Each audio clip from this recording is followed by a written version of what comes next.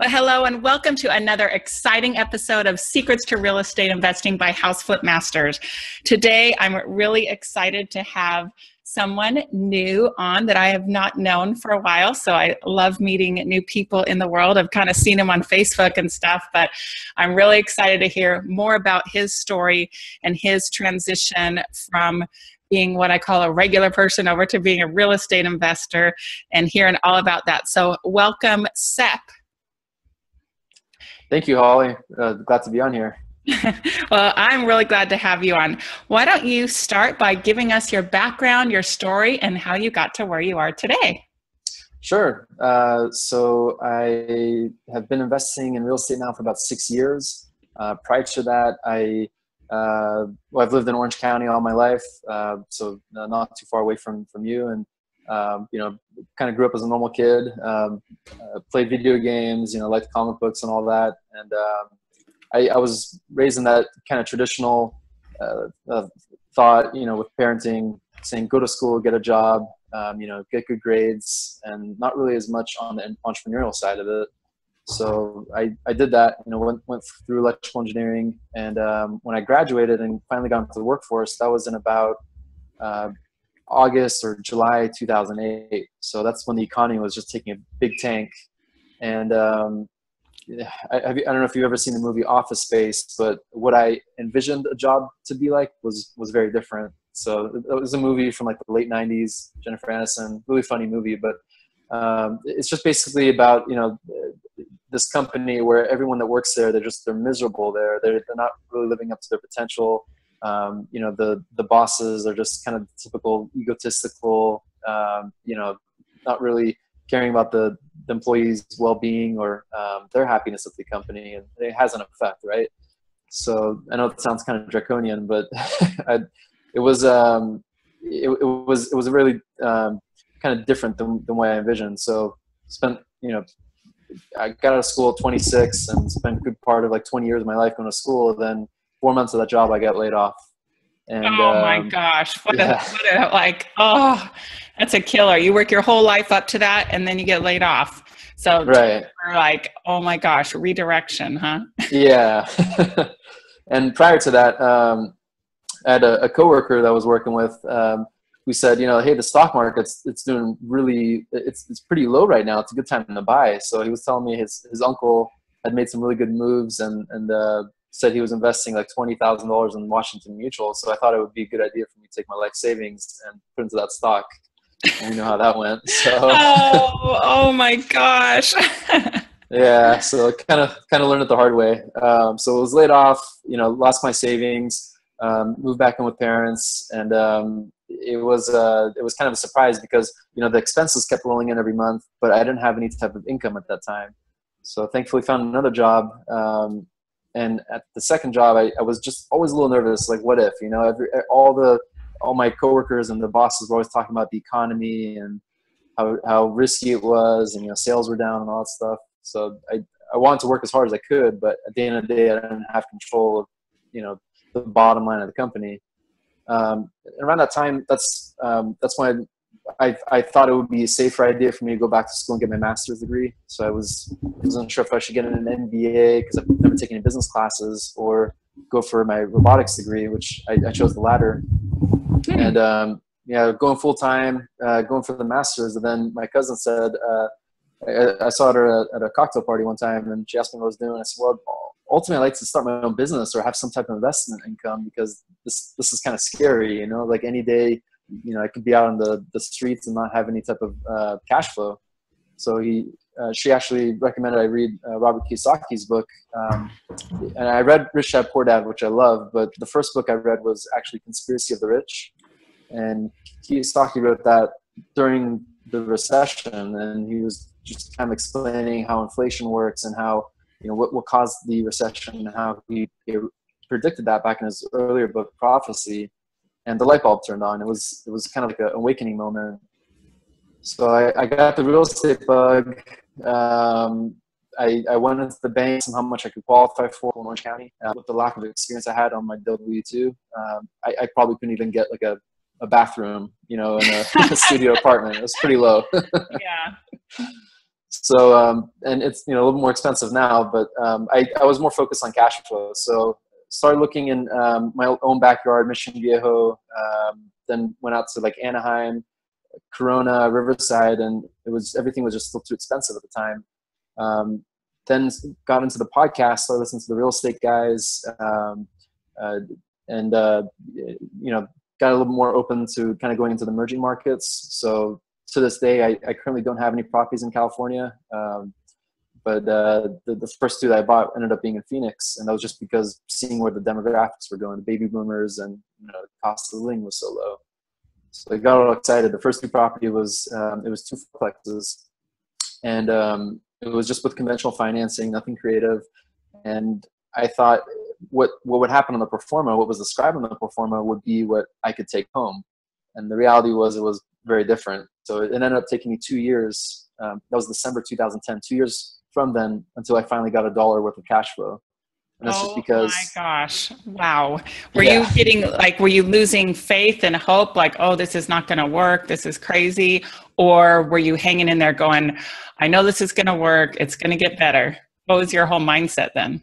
Both, actually. But I had my friends and my family telling me I was crazy. What are you doing? You should stay in your backyard. Don't go out of state. They were kind of making it sound like it was going to a different country. It's like, it's Phoenix, it's not that far away. Yeah. 5-hour drive. Yeah. Yeah. So, but I did see the long term because, I had a lot of eviction problems, property management problems. The third property I bought was another fourplex that was with owner financing, and one of the units had a meth lab in there. So here I am, 5 months into investing and already dealing with a property that has, multiple evictions, meth labs, and, tenants leaving, putting bleach on the carpets and bashing in the windows. Oh my gosh. Oh. Yeah. So I kind of found out earlier on what my investor identity was. And I think that's an important part of real estate investing is to find out, who's the customer that you want to serve. And I got that from Jay Massey, one of my mentors, because a lot of times we think that it's just about the property, but there's so much more to it. There's the team, there's the area, the exit strategy, and, how long do we want to be on this asset for? And earlier on, I was expecting everything to be nice and easy and cash flowing automatically, where I could just focus on the job and these rental properties on the side would just pay me. But I had to end up putting in more and more time into the real estate. And the good thing is I learned a lot about it, and my investor identity kind of changed along the way. Can you kind of define for us, like, what does that mean, investor identity? Sure.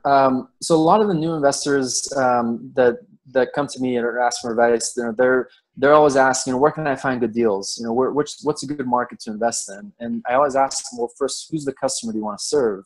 How active or passive do you want to be involved with this, right? Because, you can be involved in real estate investing and get the benefits, say like interest payments every month and just do lending, but then you don't have to worry about contractors. You don't have to worry about finding the next deal, right? You're just the money provider and getting that benefit. And then there's other people like me that like to be a little more active and actually dealing with the property management companies and going through, the whole interview process and managing the manager. So I think it's important to start off with one, is your investor identity to be active, involved in the deals, or to be passive? So kind of like how on the passive side, you can also relate that to venture capitalists, right? Where they're just putting the money into the companies. So it's the same thing with that. And then even beyond that, if you want to be active, what type of customer do you want to serve? Do you want to focus on C-class apartments? Do you want to do beautiful high-end flips like what you do and what you guys are great at? And, or do you want to do, senior living homes? Do you want to do, sober living care? Like there's all these different customers you can serve with the real estate. Veterans housing, and they even have refugee housing, which I just found out about recently. So, but all of these require different types of teams and managers to handle that, right? Like you probably wouldn't use the same property manager in like a A-class neighborhood as you would in a C-class neighborhood, right? Well, actually, I am my property manager. So, okay. I don't know if I have any A. Yeah, I probably have some A properties and then some C properties. And just for our listeners, so they know, we rate houses and apartments like you get grades in school. So A, B, C, A is the best quality with the best quality tenants.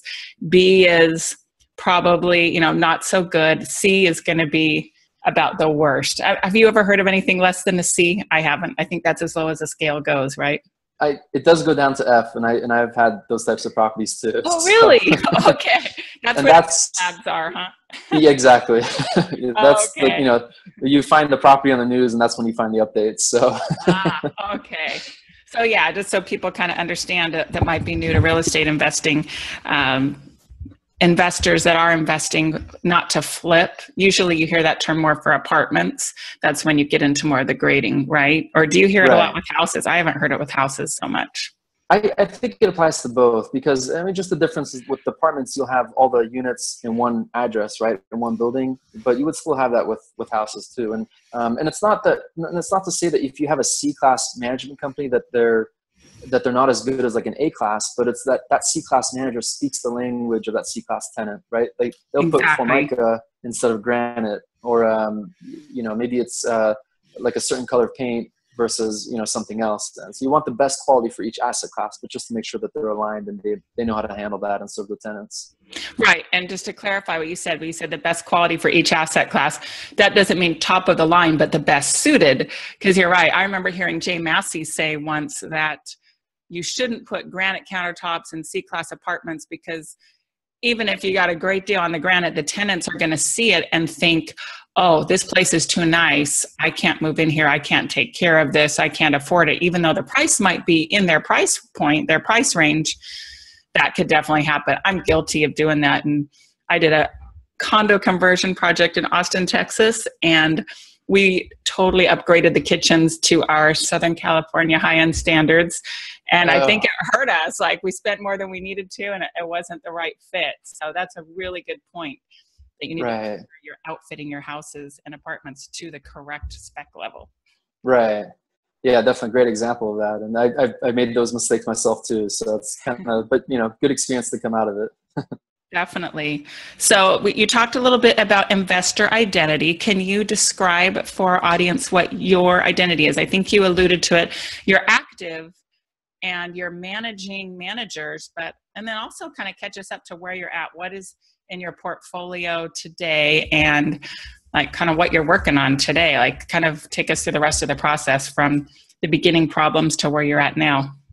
Sure. So kind of a summary, to date, I've gone through about 12 property managers. So that's about 8 different property management companies. And that's, sometimes I have to let them go. Sometimes, they'll fire me as the real estate investor.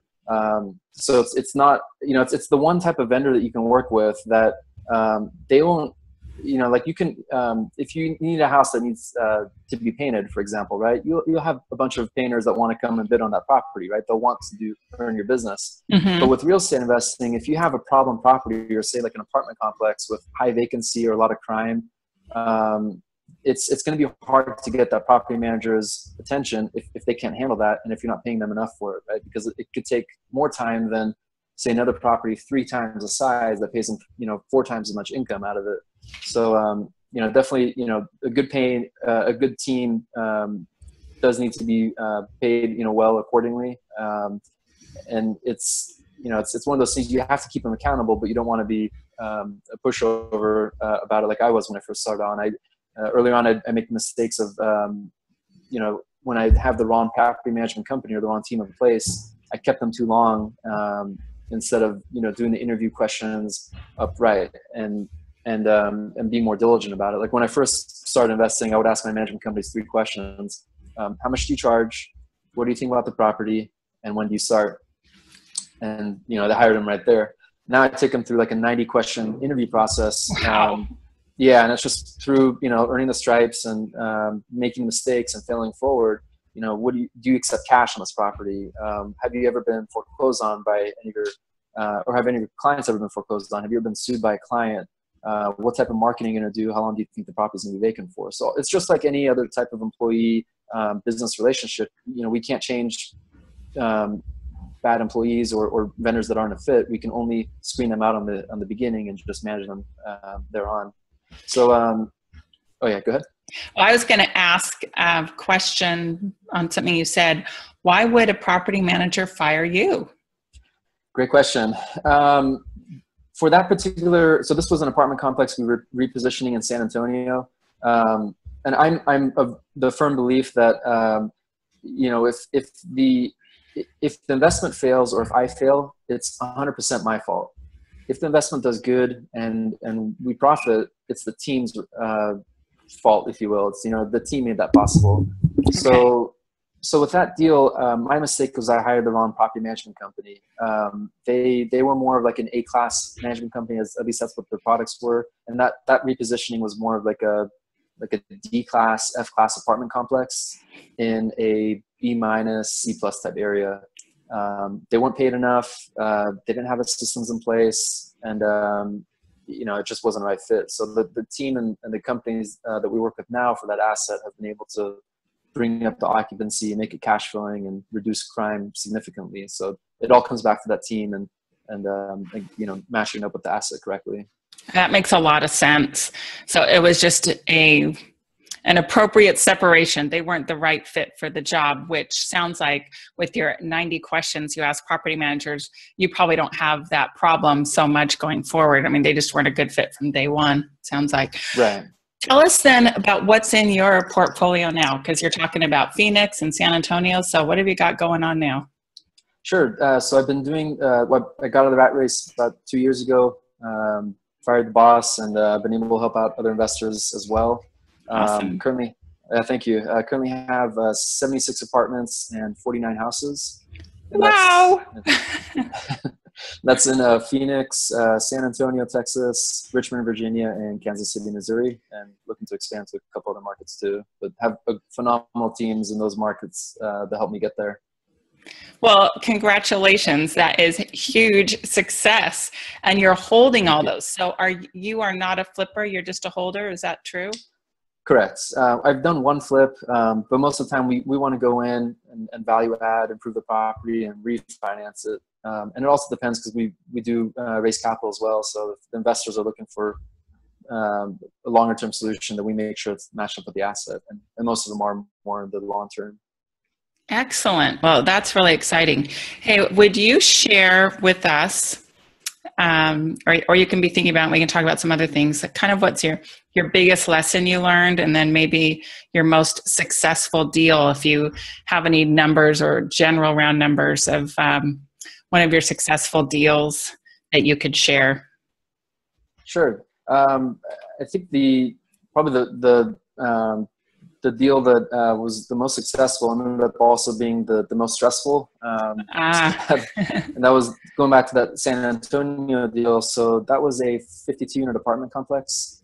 Purchased that in December 2012, and we structured it so it was virtually no money down. We just paid for the broker commissions. And that's because we found out what the sellers were looking for. They weren't necessarily just looking for the highest price at the longest closing. They wanted to get out of the asset as soon as possible. So we were able to help them get there. And it was basically, we assumed the commercial loan and then the seller carried the down payment. We just put the money into the rehab. So bought that property for about $1.3 million, put in about $350,000 into it. And then it recently appraised for, it was about $2.4 million. And we did a refinance, and yeah, we were able to pull out the equity, all the equity put into it, and also improve the cash flow at the same time. Fantastic. I love it. Yeah, I would definitely say that's a good success story. Cool. What would you say was one of kind of your biggest lessons you've learned in your real estate investing path? Definitely that real estate investing is a business, and it's not just about the properties. I feel like once you treat it like a business, it's so much more enjoyable. It's so much more fun and less stressful, because if it's just, about the properties, then I think as investors, we kind of become commoditized, right? But if you have that system in place, your team can send you the exact assets that properties that you're looking for in the markets, and be able to kind of treat it like a production line, if you will, right? Like having inventory coming in, improving it, flipping it, renovating it, whatever it be, and then exit strategy out of there. And that's, it wasn't always like that for me personally, but the sooner you can scale, the sooner you can systematize it. Learning from Holly, and she's kind enough to share her lessons on the podcast and from the other interviewees as well. It really makes a difference with it, and that way you can make money when the market's going up, when the market's flat, and even on a down cycle too. Oh, I love that you said that. There is always opportunity. You've got to be flexible. You got to change. I mean, I've only been in the business 8 years. It's 8 years this month that I bought my first flip. So I don't have the same experience as some people. Have been through multiple cycles. But man, my techniques and strategies totally have had to change with the market. If you don't bend, you break or you die. Right. You just got to be flexible. All right, I've got a few more questions I want to get through here before we wrap it up. So, why do you like houses more than apartments? Great question. So I know that the audience is probably thinking that's maybe the first time they've heard that, because it seems like most of the real estate investing books out there, or most of the investors that I meet as well, they want to go away from houses and do apartments, right? Because you hear the big players talking about how apartments will have better cash flow. It's easier to manage, which I don't necessarily agree with. But there is good opportunity in apartments. The maintenance is easier because you have one roof, and if you have 100 unit plus buildings, you can have a dedicated maintenance staff instead of having to go each property individually. But right now in 2016, there is a lot of money chasing apartments, and it's very different than 5-6 years ago. So there's, when there's more money chasing a particular asset class, the cap rates will go down and the prices will go up. So I remember, 5-6 years ago, you could find great deals even on LoopNet, right? And now you definitely have to have a good broker relationship, or have, good teams to send you those deals. But I have basically seen kind of a good opportunity. Like if you can manage houses like apartments, you can make it just as good, if not better, of an asset class. Definitely not. I don't self-manage, but having a good team in place, they can make it so it's hassle-free.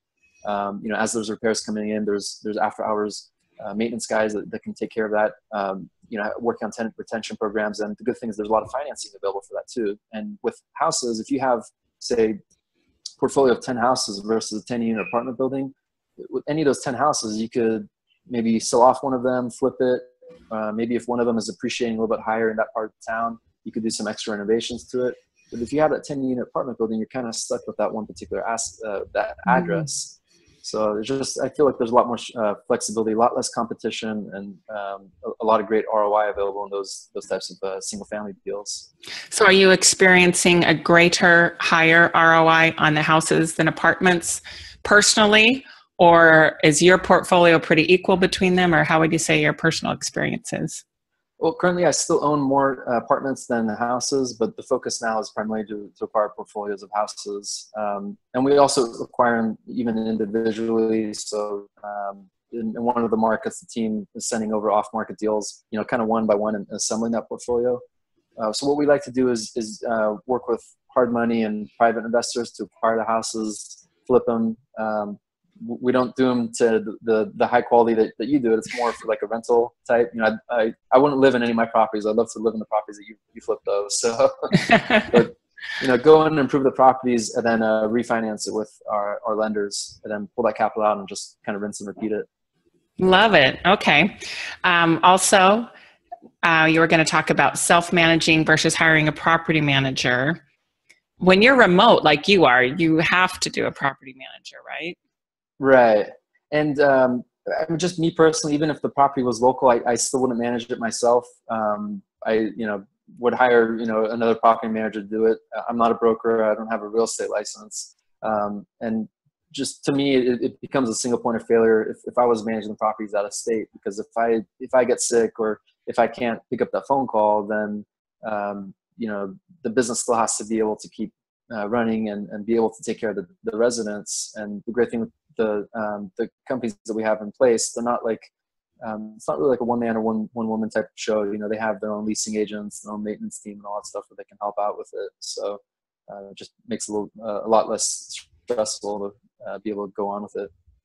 Yeah, and definitely as one grows, as a person grows their portfolio, I'm okay managing mine. I've got 10. I've got great relationships with all my tenants, but that took a lot of time to develop and patience. But I was not willing to give up the control or pay a manager for the small group of homes I had, to do it. Because if they're charging 10% and I have 10 houses, that's equivalent to a full month of rent on one of those houses. And so that's why I'm doing it myself. But if I were to grow my portfolio, like to your size, it wouldn't make sense. That's not a good use of my time if it started to take over my time. Right. But definitely, for our listeners, the larger you get, you want to systemize it, scale it, hire someone to do it. Even if it's someone personally hired by you and not a management company, it's not necessarily the best use of your time. If you can go find these awesome deals, add value and increase a deal value by $1 million, that's way better than doing that low level management work for sure. All right. Before I still want to talk about finding seller finance deals and then how to find good emerging real estate markets. We still got to hit those 2 points. So how do you find seller finance deals? My favorite kind. Yeah, same here. Instead of focusing, kind of like what we were talking about earlier, instead of focusing on the deal itself, getting to know the seller, right? Finding out what the seller's needs, wants, and desires are. And structuring the LOI based on that. I'd say probably more than half of the seller finance deals I've done were the deals that were done with brokers or realtors on the team to help out. They said, the seller's not looking to do that. They're not interested. And, there's no way they'll take it. And when they see the offer, it's just surprisingly, they'll still be open to it. Not every case, but we don't know unless we ask, right? Amen. Yes. I've hit the same thing. No, we don't want that. They won't take that. And then say, well, I can offer you this lower price for a cash or a higher price with seller financing where the seller just becomes the bank. Like I try and break it down easy terms so it's not scary. And then that realtor with their guard up that says, no, they're like, oh, well, maybe that's a possibility. Yeah, and I love the way you explain that too, because it's interesting. I mean, even from their perspective, right? If they do get that lump sum of cash, where are they going to put it? And they're probably going to get taxed on it, right? So yeah, the way you described it is like that kind of helps them mitigate that tax risk as well in the capital gains. Right. So yeah, I'd like to do the same thing. 2 or 3 different options on every offer. So I think that's definitely a good way to get more seller finance deals. All cash, seller financing, and maybe commercial financing or residential financing is a third option. Craigslist has been really good. Definitely the brokers, flippers, wholesalers, build those relationships, take care of that team, and they'll take care of you. They'll constantly send the deals over. Co-compliance is a really good way to find those types of problem properties if that's, what the investor identity is. And, just always be marketing. Meth labs, look for the meth lab because, hey, maybe that landlord's ready to sell that meth lab house. Right. Okay, and last question here, how to find good emerging real estate markets, because you definitely play in more than one market and not your own backyard. Yeah, and surprisingly, it's not as, we did go through a lot of challenges with it, but when you have those good teams in place, it's very much, it becomes a passive investment. Yeah, even though I do it actively. But when you're looking for markets, I think if you want to be in markets for the long term, so this won't necessarily apply to flips, but try to look for markets where the population is 200,000 people or greater, and job growth is at least 2% for the last 2 years, and population growth of 2% for the last 2 years. Because there's a lot of cheap markets, say like Flint, Michigan, where the properties are dirt cheap, but the population has been declining, and there's not really a lot of businesses going over there, right? And the tenants need those businesses in order to provide rent.